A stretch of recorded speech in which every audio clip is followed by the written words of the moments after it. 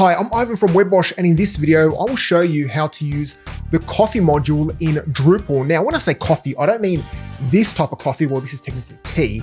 I'm talking about the module called coffee.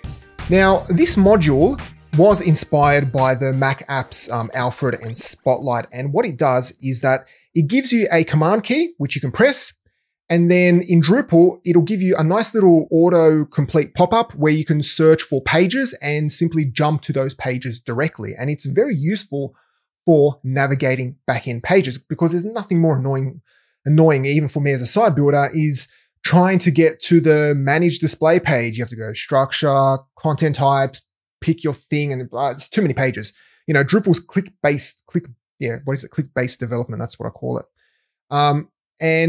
And yeah, this module makes it easy to jump to these particular pages just by pressing a command line and jumping over to it. So I want to show you how to use it.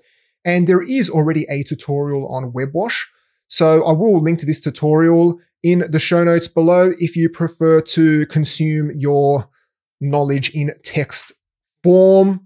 It pretty much explains exactly what I'm going to explain right here. So let's get started. Now, the first thing we're going to do, of course, is download it. So let me jump over to my terminal and type in composer require Drupal/coffee.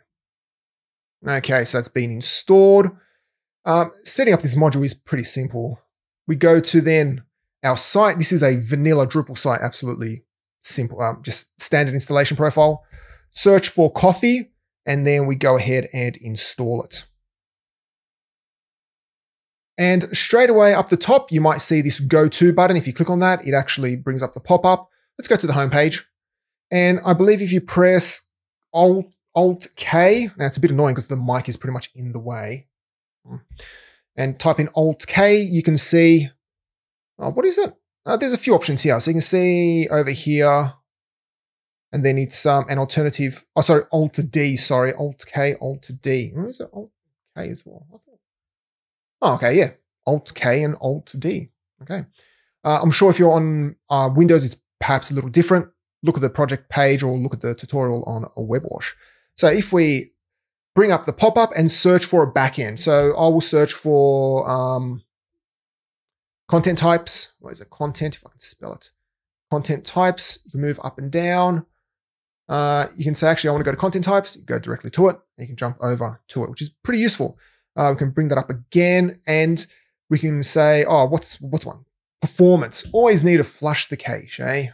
Come here, you can go there and flush your cache. Another thing you can do, which I find pretty useful, is if you put in a colon, and then you can go to the home page, or if you type in add, then you can select, say, basic page. It will then take you directly to the create basic page, which is pretty useful. I like it. Another thing you can do is if you go to configuration and search for coffee, you can select other menus to appear. So if you want your main navigation to appear, you can have it appear in the dropdown. So when I say that it's useful backend, yeah, it is mostly useful backend, but you can use it to search any menu item on Drupal. And then if we go to people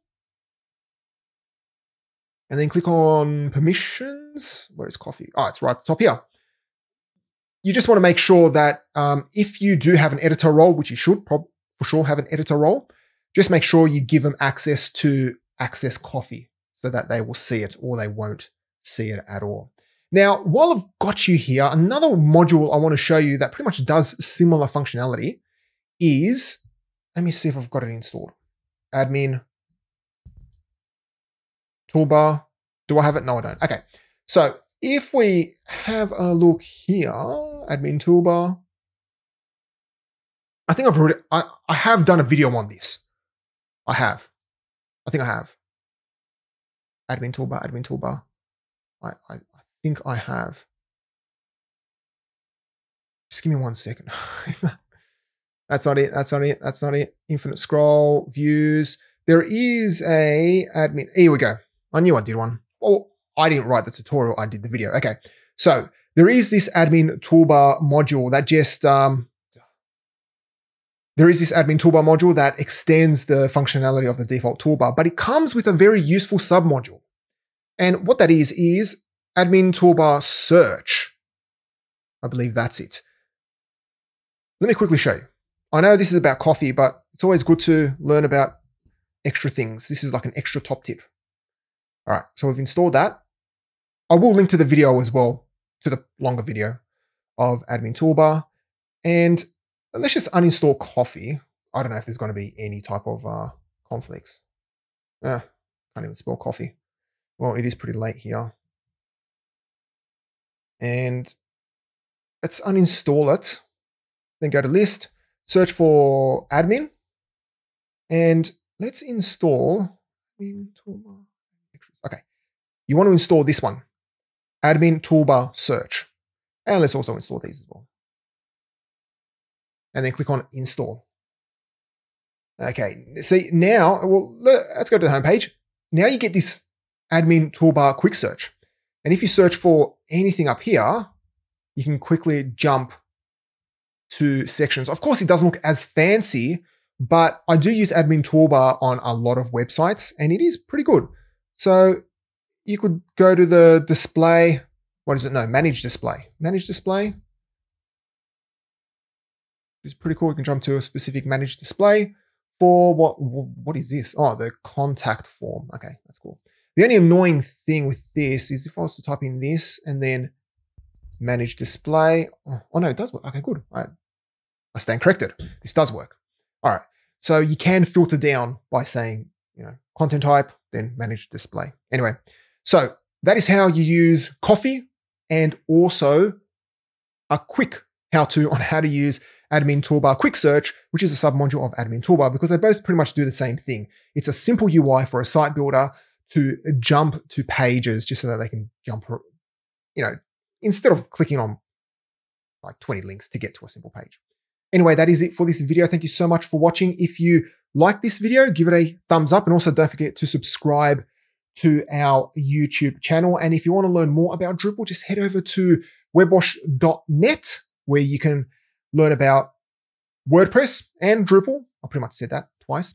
And another thing, while I've got you here, is I have made all the courses on WebWash free, as in you do not have to register. Before you had to register, but now you don't have to register. Just click on it, start watching, and go nuts. So enjoy it. Don't have to register. There is a new premium course which I published about 2 or 3 weeks ago. I've been working on it for like 6 months, finally got around to it. It teaches you how to manage content models in Drupal, teaches you all about content types and fields. There's a lot about managing fields, how to attach fields, all the different field types, because this is a very important part of the Drupal site build. You want to get this right. And it's also where Drupal's strength is. Anyway, check it out. Just go to webwash.net, go to courses, and that's it. Anyway, that's it from me. Thank you so much for watching. Catch you next time.